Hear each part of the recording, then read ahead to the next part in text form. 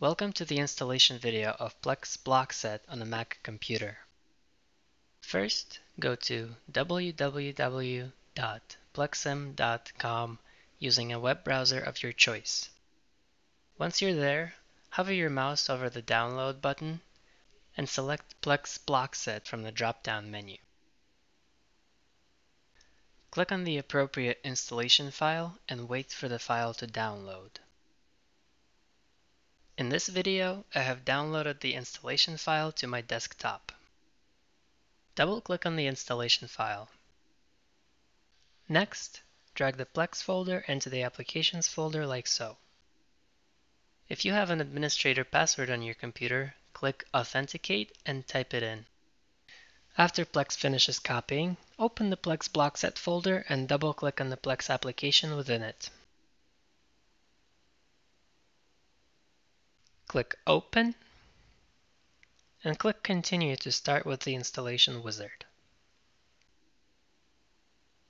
If you already have a PLECS license, please fast forward to the time mark displayed on the screen.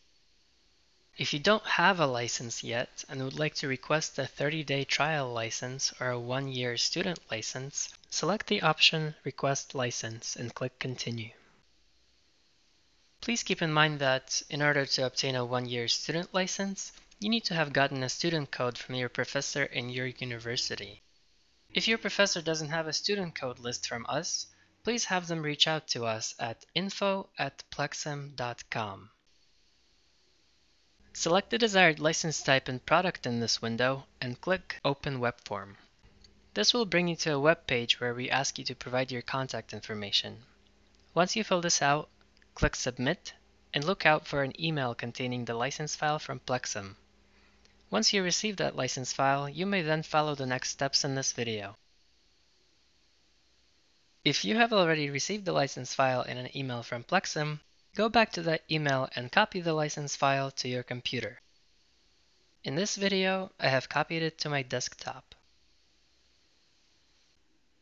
Click Browse and navigate to wherever you saved the license file to. In this case, it's the desktop. Select the license.lic file and click Open. Keep in mind that the Use PLECS Viewer license option is free and allows the user to simulate, but not modify, PLECS models as long as they were created by users with a full version of PLECS Blockset. This option could be used to share your models with your colleagues, customers, and suppliers. To delete a PLECS Viewer license, please refer to the link displayed on the screen. Click Continue to set up your MATLAB search paths. The MATLAB search path window allows you to edit the startup.m file, which will set your MATLAB paths to the folders displayed on the screen automatically. Click Continue and click Done. Now start MATLAB and go to the Set Paths window. You can do this by clicking on the Set Paths button at the top of the screen in the newer versions of MATLAB. Check that the paths to the PLECS and PLECS/demos folders are listed. If they aren't there, add the folder displayed on the screen to your path and restart MATLAB. Once the paths are all set, type plexlib into the MATLAB command window and press Enter. This will load and start the PLECS toolbox within Simulink for you. This concludes our installation video of PLECS Blockset on a Mac computer. For more information on the installation process, please visit our website at www.plexim.com/support/installation_help. Please also check out other videos on various topics of using PLECS. Thanks for watching.